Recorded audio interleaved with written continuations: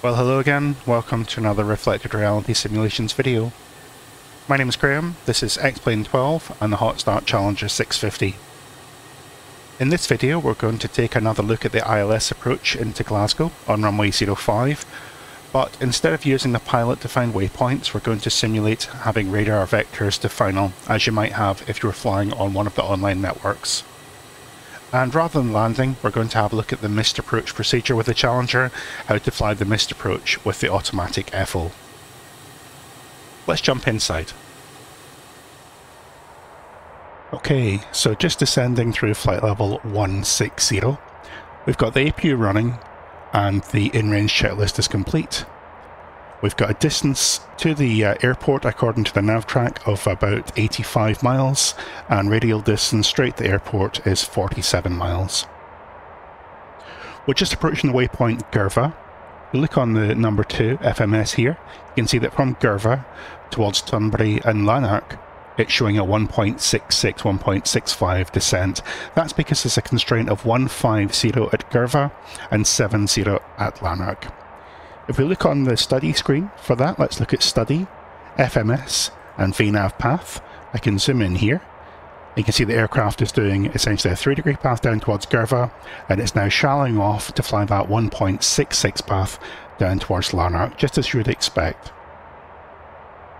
The thing is though, we're still expecting to get the shortcut, although we've got the full nav track on all the way towards Lanark. I'm expecting to get a shortcut onto the ILS approach. So with that in mind, flying this shallow descent is maybe not ideal. So I'm going to change from VPath to flight level change. I'm just going to click FLC. And you notice it goes VFLC. And it's going to go down to flight level 70 now. You'll notice that despite the fact it's VFLC, it's quite happily leaving the track behind. It's going to descend slightly steeper. That's because it will disarm the VPath capture as you leave the path. Once the deviation gets more than half scale, it will rearm VPath capture. So as we're descending, one of the important things is the mode display for the autothrust. You'll notice it's in descent now. But I can actually increase the power with my thrust lever, because although the autothrust is engaged, or it's armed, you'll notice the green lights have gone out. It pulls the power levers back for 4 seconds and then it declutches, so I've got control of the rate of descent, or control of the power with my hardware. One of the reasons that might be important is if you're descending in icing conditions. Any time below 22,000 feet, if you're in icing conditions less than 10 degrees total air temperature, you need both the cowl anti-ice and the wing anti-ice on. So on the Challenger you run the wing anti-ice even if there's no ice present in the descent below 22,000 feet in that icing condition. You'll notice that with the anti-ice on, the wing anti-ice on, your N2 display is in yellow here, so we need to give it a little bit more power. Just increase the power a little bit, up to about 78% N2, and that'll get us into the green on there. And you'll eventually get a message that says cowl and wing anti-ice on. So once it gets to 70, it's all green. But that's the reason why we've got manual control over the power, or one of the reasons we've got manual control over the power levers. Let's come back to idle and we'll switch those off. So it'd be useful to see where we're descending down towards. Remember, we're going to get radar vectors on here. If I look on the right-hand MFD, I've got these memory functions mapped up here, so that can essentially have different presets. If I push and hold on the memory button, it'll save what I've got on the screen into that preset. But I want to add, I'm going to click lower menu, I want to add the airspace overlay. So lower menu, advance down to airspace and click that on. And there we go, I've got an airspace display. Obviously the zoom is always on the DCP, the control for the smaller screen. And whilst we're looking at these, notice that the blue ghost needle's just arrived. That's because we're within 30 miles of the airport. So one of the things that I've seen on a recent stream is the inability to select the synthetic vision. It's important to remember that you've got a different menu for the PFD and the MFD, and the PFD menu has the option to toggle SVS on and off, and that's the same on both sides. So looking at this airspace, I can descend down to 6,000 feet in this area here, 5,000 feet there, 4,000 feet in this window and at this segment and this segment, and then down to the runway down here. So it looks like at the moment I can probably select heading roughly towards the north. So I'm going to synchronize the heading. I'm going to synchronize the heading by pushing there, pushing heading mode, and then turning left onto approximately 360. I'll also select the speed to get it 250 knots. And I'm going to descend down to altitude 6,000 feet. So I'll wind the vertical speed, the altitude selector down to 6,000 and set QNH 1013. My aircraft is set to synchronize the settings between left and right for the altimeter setting. So hopefully you can see on the right hand MFD that we're tracking towards this segment here, the 6,000 segment and then the 4,000 segment. You'll notice on the rose indicator here that the navigation track, the magenta bar, is still behind us despite the localizer being ahead of us here. You see it's still trying to navigate towards Lanark on the FMS here, the waypoint Lanark, and you can see at the next waypoint on the window display here as well. That won't cause us any issues for actually flying the approach. That's totally fine. We can do that. It's gone into alt capture because I've still got the constraint in there, so I'll deselect VNav and go back to flight level change. So it's still got that 7,000 constraint, and that's because Lanark is there. So that's one of the pitfalls in leaving it set like this. And also if you fly a missed approach, it's not going to be able to fly the missed approach on the FMS if you don't have the FMS sequenced correctly. So all I'm going to do is click Direct To. I'm going to choose the CF05, the center fix, the course to fix on there. You'll notice it proposes a straight line to the CF. But I don't want that. I want to tell it to fly the inbound course for the ILS. So 048, put that on the intercept course. It's now going to propose a straight line. You can see it on the two MFDs here, the straight line here. I'll execute that, and as I execute it, keep an eye on the magenta on the HSI here. Now the magenta and the blue needles overlay each other quite happily. Let's turn around to the left onto about 315, we'll descend down to 4,000 feet. So I'm using my hardware to do that just to make it a little bit easier to save moving the view around. There's flight level change, 250 knots at 4,000 feet. At the moment I'm 15 miles from the runway, or from the touchdown point, and I'm a little bit on the high side. So what I'm going to do is, rather than use flight level change, I'll select vertical speed. I'll just let the vertical speed bring it back to about 1500, and I'll bring my speed target back all the way to 200. So basically just using vertical speed to control the rate of descent, and I can pop the spoilers as well to help the aircraft slow down.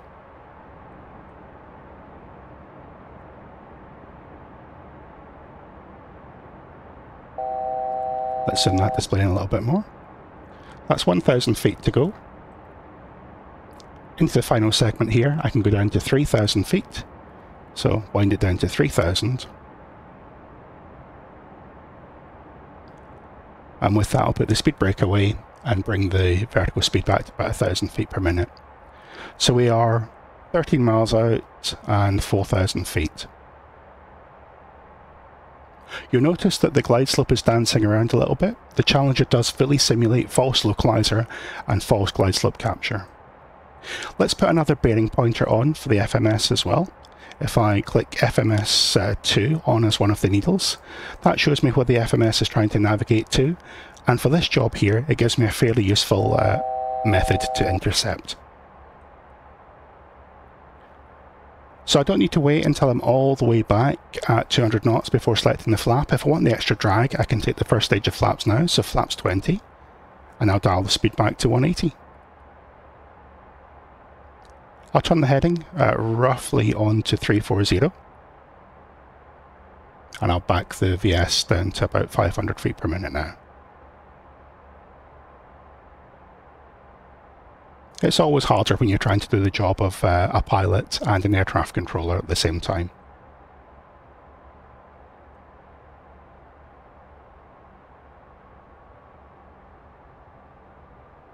Put the landing lights on.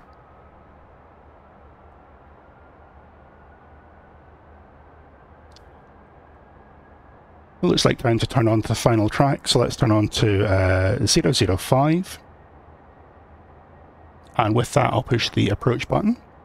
I've got localizer capture straight away and glide slope in white.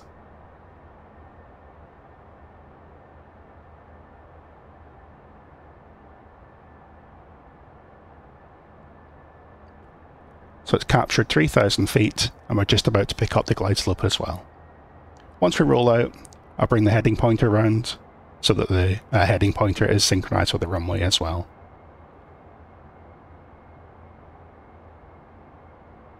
So because this is going to be a missed approach, I'm going to configure the aircraft a little bit earlier so we've got some time to talk about the missed approach actions themselves. So the glide slope capture, I'm going to wind the speed back to 160, next stage of flaps, and gear down. The MFD data page here gives me a convenient reminder of the approach speeds. My VREF is 123 in this case, so I'll set 128 for the final approach speed. So final stage of flaps, and 128. And let's run the checklist. Before landing checklist. Landing gear lever. Down indicating. No steer. Arm centered clear. Anti-skid. Armed tested. Passenger signs. On. Wing cowl anti-ice. Not required. On or off. Continuous ignition. On. Thrust reversers. Armed. Spoilers. Stowed auto. Flaps.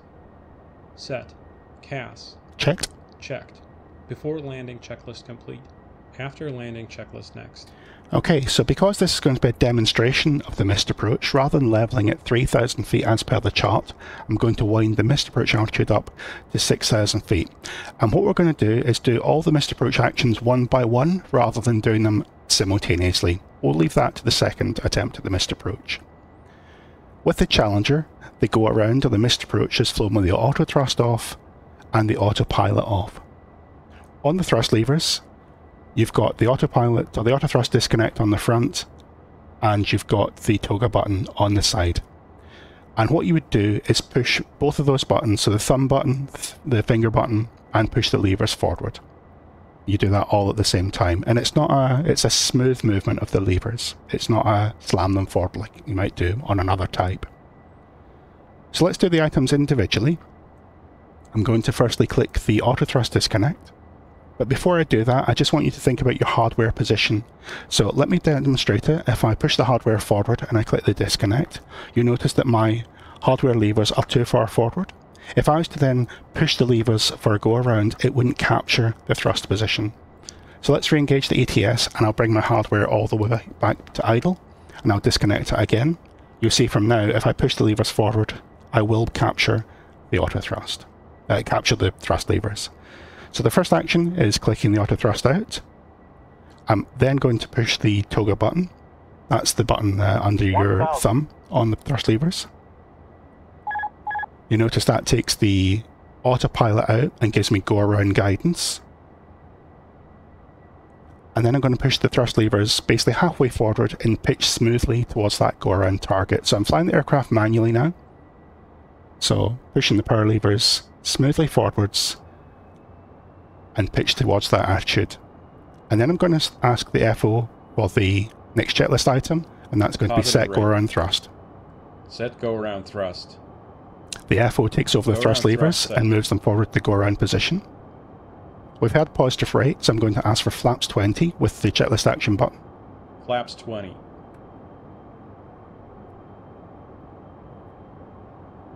Just flying that pitch attitude.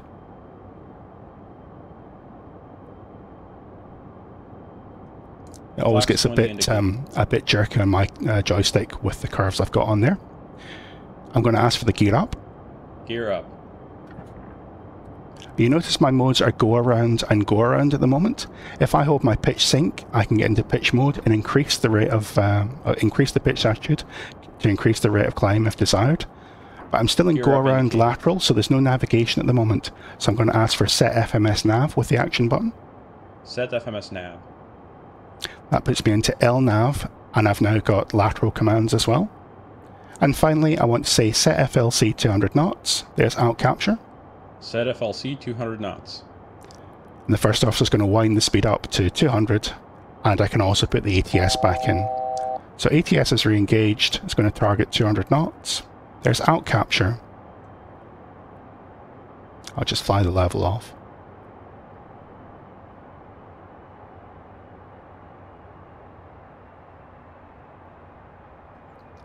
Once it's nicely in trim, close to the capture, we can actually put the AP in, and that does the hard work.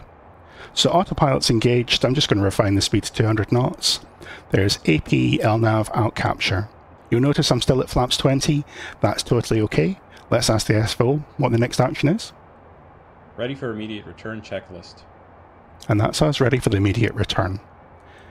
Now at this point we've got a choice to make. If I go for the immediate return checklist, that's assuming I want to go back and land at Glasgow. It's going to run through all those items to get the aircraft ready to go again. Or I do have the option of going to the checklist menu here and ask for the previous checklist, and that will configure the aircraft for a diversion. So you've got that choice to make at this point.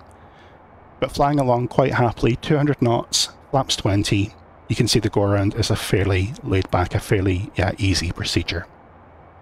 The aircraft's going to start the turn because it's obviously in LNAV, and it's going to head back towards the Golf Oscar Whiskey VOR.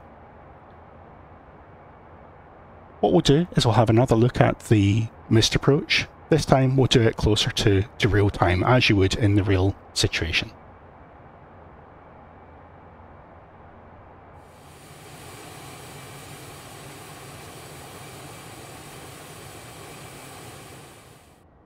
Okay, so back in the cockpit, just passing through 1,000 feet. The Challenger's state-saving system makes this sort of stuff really easy for practicing manoeuvres like this. I've set the missed approach altitude to 3,000 feet as it is on the chart, and I've verified that my hardware throttle is back in the idle position. Once again, that's because when I push my hardware throttle forward, I want it to effectively catch up with the virtual hardware at the virtual throttles and grab those and push those forward. The missed approach, I'm going to disconnect the auto thrust, push the toga button, push my power levers forward and pitch to the go around attitude, almost as a single movement, and the simple command is go around. And then I'll use the automatic FO to set go around thrust. Notice also at the moment we're still set to 91 TGT, which we set on the approach. You'll notice that when we go to go around, it comes back up to the takeoff rating. So minimum's 230. That's 100 above.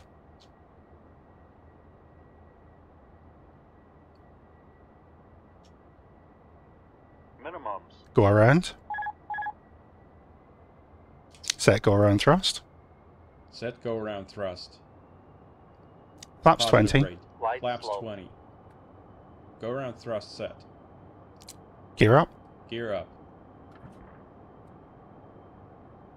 FMS nav. Set FMS nav. Flaps 20 indicated. LNAV. I'll just hold the pitch for a little bit. Just Gear up trimming it. indicated. So above 1,000, flight level change 200. Set FLC 200 knots. Autopilot. Auto thrust. Airspeed mode. 200 selected. Alt capture.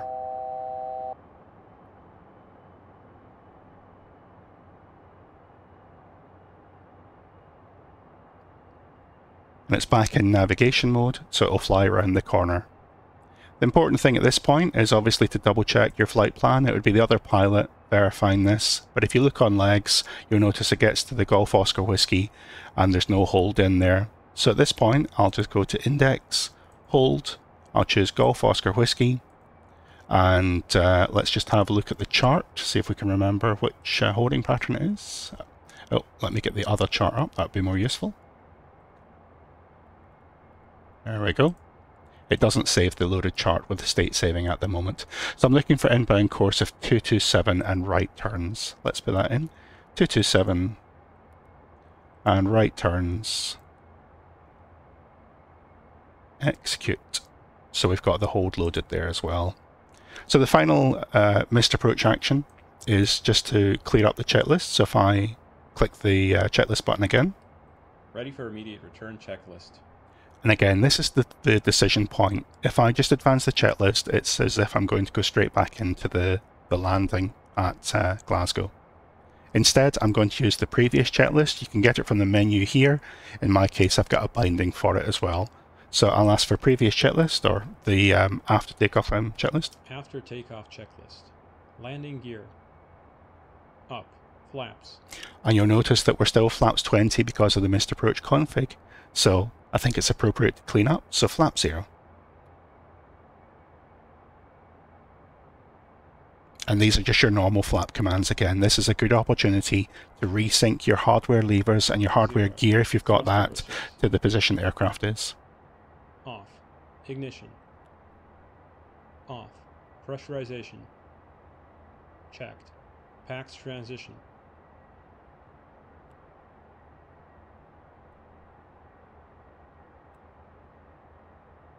Completed. N1. Climb set. APU generator. Off. APU. Shut down. Passenger signs. That's okay, we'll leave them on. On, off, or auto. CAS. Checked. Clear. After takeoff checklist complete. Excellent.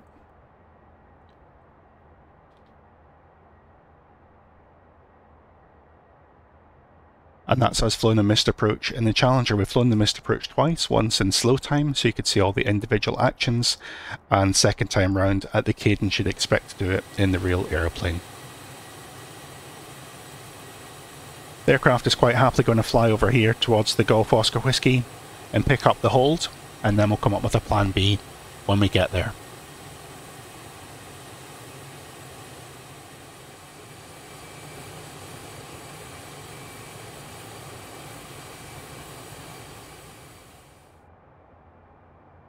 So here we are, back in the cockpit. We're in the Golf Oscar Whiskey hold. We're climbing up to an altitude of 6,000 feet, and that's 1,000 feet to go. Initially we were going to hold at 3,000 feet and have our second attempt at Glasgow, but it sounds like Glasgow's not going to reopen this evening. They've spotted some damage on the runway and they're going to need a maintenance crew to come out and solve that. So at the moment the intention is to divert. We've got options like Prestwick, but I think tonight Edinburgh is looking like a better bet for our passengers. We've got 2.6 tons of fuel on board, 2,200 kilograms of fuel. It was 2,600 when we started the descent, but 2,200 now. And in the hold, we're not really burning that much. We'll burn about 1 ton an hour. So we get 2 tons and the tank's dry. That's quite a comfortable place to be. I'm just going to monitor the aircraft leveling off at 6,000 feet, and then we'll go heads down and program the diversion. There we go, out capture. Let's have a look at the settings on the aircraft. So the easiest way to do this in the Challenger, once you've decided that you are not going to continue to the initial destination, just go to the flight plan page and change your destination to your alternate. So in this case, going from EGPF to EGPH.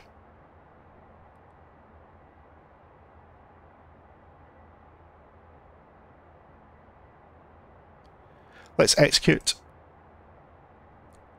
And you'll notice it keeps the hold in here, but we've now got a destination of Edinburgh.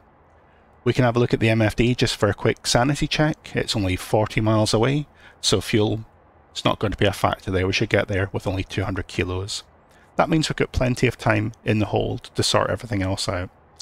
So because it's so close, I'm not going to leave the hold. I'm happy in the hold. It's a safe place to be. Air traffic will leave us alone to fly around. So let's just load the arrival. It's going to be the ILS approach onto runway 06 at Edinburgh. And I think it's likely we just get vectors today. So let's just load the vectors arrival. Looking on legs, I think there's another waypoint we could possibly put in there as well. Nope, that looks quite reasonable. So straight to Charlie India 006. Let's have a look at the performance.